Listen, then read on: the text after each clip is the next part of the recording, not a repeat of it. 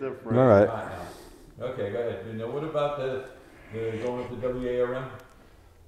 When you guys had to learn a new song, my father would go get the record, and I still remember the one song was Bruce Springsteen, "Go Down to the River." What's that? Is that the name of the song? Mike Speranza was singing, and "Shattered" from The Stones. For the Rolling Stones, Yeah. yes. Well, I remember when my dad owned a bar. It was called the Red Lantern. He had it for 2 years, and I remember my dad bringing home the little papers that you would fill out this like little cardboard and slip it in behind the glass in the jukebox. Kind of like what we have over here. Yeah, and my father would bring home all these 45s. I remember the stack of 45s, and they'd be things like Led Zeppelin and the Shocking Blue and all the things that were popular and pretty great music, and that added to the great musical education that I got. And that's something I remember distinctively. Over the Hills and Far Away was one of the songs that was going into the jukebox that my father was getting. So I always got that great musical education from my dad.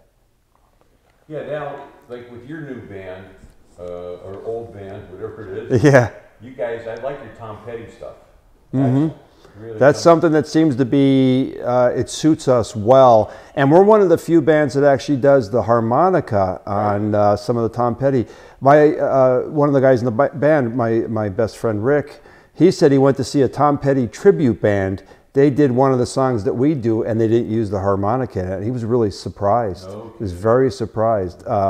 So that's something that I'm glad that we have. Harmonica is something different, like Mike Speranza played with Side Street. Right. And, it's something I think adds another dimension to bands, and I'm glad that we have that. And Rick is really, really good.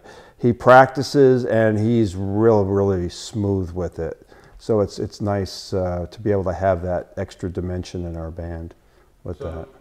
What's your future plans? Are you grandfather yet? No. She's not married yet. She's just engaged.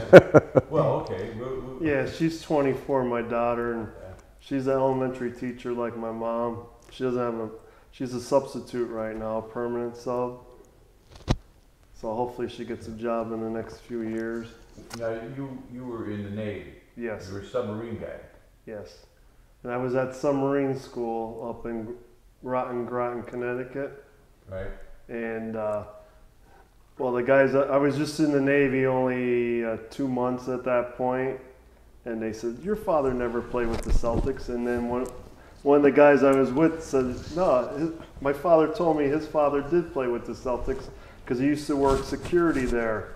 So he was able to vouch for me that my dad actually played for the Celtics. And then when we graduated in February, his father came up and my mom and dad came up to see me graduate, and they actually got to see each other after like 30 years. Wow. Since he quit playing. Actually, it was 20 years. So when do you plan to retire? December. This year? This year. Wow. Wow. Congratulations. Yeah. My younger brother is planning on retiring. I had enough time there. 40 years. How about you? You're doing what kind of nursing now? I'm a medical surgical float nurse up at Geisinger CMC in Scranton. Oh, okay. So I go to all the medical surgical floors as a float. I work 7P to 7A. Doing nursing 30 years this month. Michael? I'd like to do nursing. I do home health nursing for Golden Care Home Health. So that's why you're eyeing me up, saying, okay, no problem. And I'd like to do that for hopefully 6 more years and retire at 68. And in the meantime, I like to photograph, write songs, play in the band, and continue doing my passions. Maybe get married the next couple of years, we'll see. And that's what's happening right now.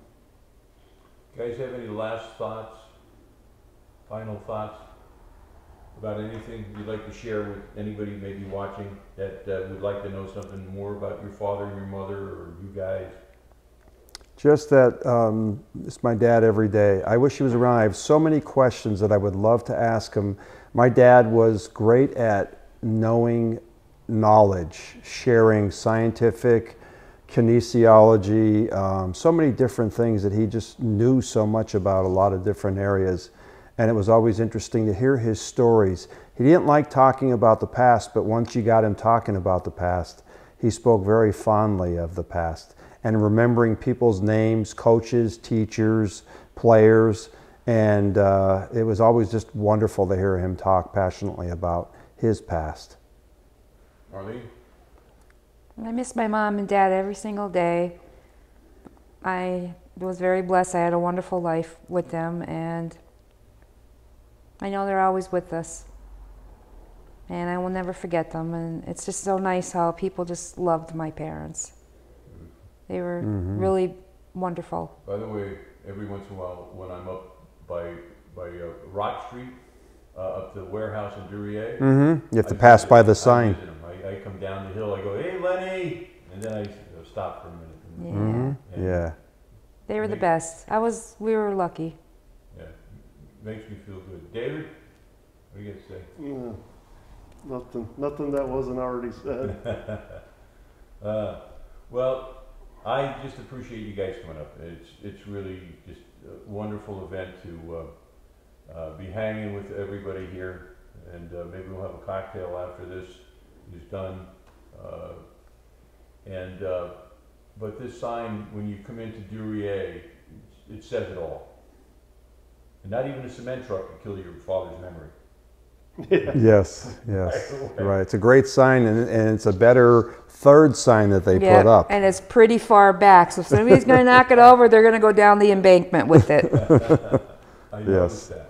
Yeah, thank you for this opportunity, Jody. Yes, this is always Jody, great it's talking great. about our parents and just the great stuff that we were blessed. Thank you for loving my dad as much as you do, and my mom. He took care of me, and your mom did too. We know that. I think she looked at me with that bowling pin too. Yep. But she was kind and sweet. Oh, Yeah. absolutely. My mom was the sweetest. Yes. Yeah. Your mother was kind and sweet too. Yeah. No, we were very lucky. Yep. Very lucky. I think we're all lucky, and I'm so lucky to have you guys come up and sit for a spell. So again, everybody check out. I'll be doing a posting on Facebook to after I'm all done to make sure that you don't miss the stories coming around your father and mother and Michael's band and your retirement in December. Yeah, me, I'm hoping till I'm 62 maybe. We'll see. Mm-hmm. Yeah. We'll see. So, on behalf of Jody Bush's Community House and the Guarilia kids, thanks for watching.